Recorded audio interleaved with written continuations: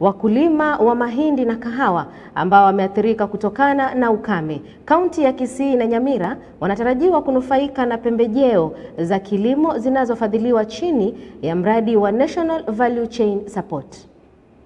Today they have come here to train our officers on how to assist the farmers redeem the e-voucher, which is going to be used. A farmer will present a voucher to an agro dealer, then he'll get the fertilizer he or she wants for planting maize and other crops that are being supported in this program. It depends, counties pick different value chains. We want to start with maize, whereby the farmer will be required to pay 60% of the cost, and the national and the county government will pay the 40%. Because now we've been allowed to implement a program in the entire county, we'll start a massive registration of farmers.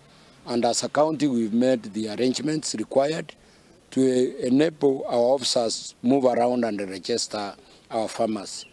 And we want to assure them that we are on track to ensure that there is food and nutrition security in Kisii, so that we can achieve one of the big four agenda of our President, His Excellency Uhuru Kenyatta.